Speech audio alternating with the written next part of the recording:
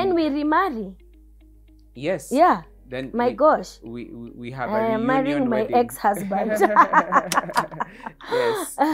Yes. Yes. Yeah. Any shed light on that?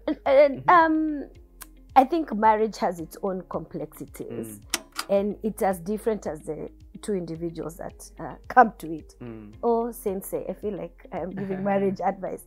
Yeah, so that reunion happens. Was it December 30th? And I'm pregnant with our second child. I am sick throughout, like has been even with my previous pregnancy. I'm sick throughout. So you actually plan the whole thing. For that and more marriage advice, please put your money on the till number below. Down here. In between there, some ladies and myself begin an initiative called Project Baby Shower. Because after our first children, we learned, voila, and that's why it's a reason it's called womanhood or motherhood, because you don't go through it by yourself, it's with a bunch of people. With a hood. Yeah, with a hood. And in the course of, I think, did it go for 2 years? We impacted, like, direct impact was like to 300 moms. And then I realized, yeah, I love this field about maternal health. Because I think it was preparing me for something else. And I do, in that process, after our son is born, I take a course on lactation, and I'm a certified lactation specialist. Who thought breastfeeding is an art and a science, you know? And I realized I'm finding so much joy in just helping first-time moms transition and, you know, to this new role, you know, breastfeeding techniques, complexities, you know, all those things that come with breastfeeding. So I am doing that, training moms, doing home visits for moms. Then our second born comes, and yani I totally switch off because it was a cesarean birth, unlike the first one. So I think my body just went into shock. I'm grateful because then there was community around me. Because if I was not, I think maybe, I don't to define it as such because not really, but there was a segment of maybe postpartum depression. Because I know how to raise a child from a normal birth, not from a cesarean section. And now I am here. Before I had my mother supporting me.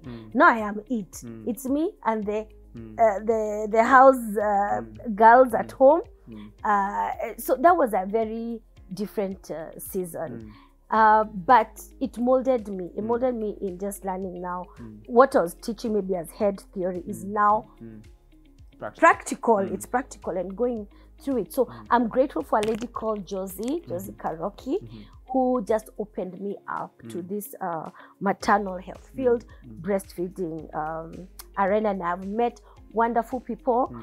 There's an association called the Kenya Association of Breastfeeding, and it has specialists and experts that are willing and ready to offer lactation health. We have doulas in there. We have postpartum doulas who will carry you. So I realized I'm more passionate being a postpartum supporter because I don't have the paper, and Kenyans love papers. So I have done that in my journey. Even today, I still do it. I'm glad to work with mothers 0 to 12 months of their new babies, and see how that goes. So that opened me up to maternal health. I got an opportunity to get certified as a life coach. So now that has also opened dynamics, because I think as mothers sometimes we feel our life stops. The fathers or the fathers of the children, their life is going on. It has to stop because of you have your 3 months maternity leave. Then you're like, okay, no, to go back to you have to go back to work. Bargain for flexi hours if you have a good company. So people get lost, and then you ask yourself, why am I here? So a lot of marriages don't thrive during that time. There's a desire to, especially if you bonded, or for whatever reason you feel you need to be with your child, career changes happen, or some women just for whatever special reason abandon motherhood and delegate that because they want to do career. And there's nothing wrong with that. Because I think women were built for systems. We are system oriented.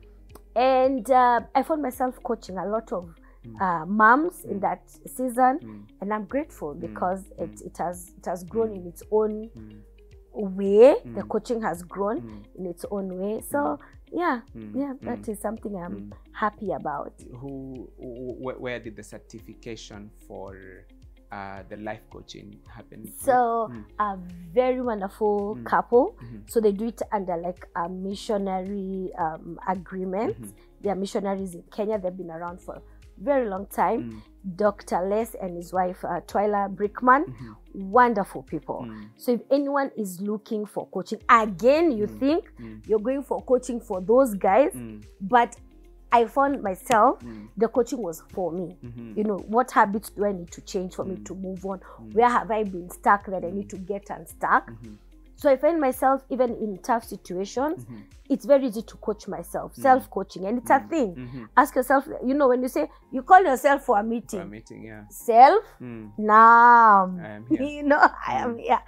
And you're able to jump a certain obstacle, and if you still find here you're stuck, then now you get into a coach. So anyone needs to do that coaching is welcome. I think the details will be here. And it's a life, literally a life transforming experience. So one thing I must say about that, and I don't know, maybe the feminists will throw stones, is that you gave me permission to be a stay-at-home mom. I think as our kids grew bigger, you kind of had, you know, you maybe felt the pressure, but you allowed me that. And I think now when roles are slowly reversing, are you not enjoying that I stay? No, just say it for the camera. No, the kids have had the most fantastic foundations. For sure, that is important. And I mean, those were initial conversations that we had and agreed upon. You know, so it was the most amazing and lovely things to do. You know, and if I think organizations would allow both parents to do it, I think that would be... And maybe that's one policy I really want to push. Because even 3 months is not enough. Yeah. You're raising a whole human being. I wouldn't want it different.